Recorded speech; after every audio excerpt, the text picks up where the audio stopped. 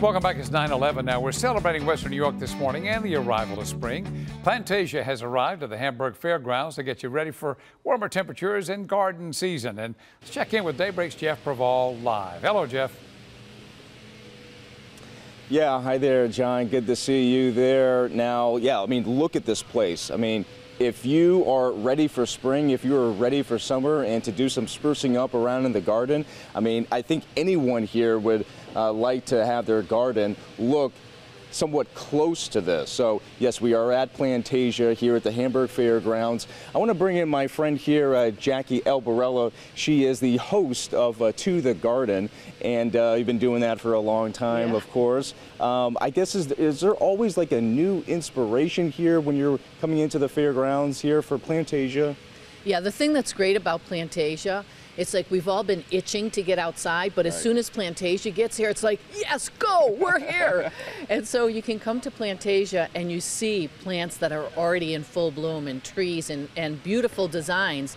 And you come and you say, oh man, I want my yard to look like that. So I take notes on what the design elements are and maybe look at some new things. And then there's also some great speakers here. So you can sit down and listen to, you know, how do I take care of my crabgrass this year? Or how am I going to get rid of, you know, a pest in the garden? Or what new flower designs can I use? So Plantasia is like the official, I would say, the starter's gun for gardening. Now, you are a local author, in addition to obviously hosting To the Garden. You're also a local author, so you know what you're talking about. If someone out there doesn't really know what to do in the next couple of weeks or so to, you know, start to spruce up things in their garden, what should they be looking for?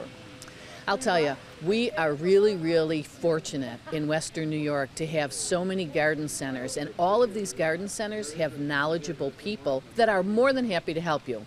The other thing is you can watch To the Garden, and you'll get a few tips from that.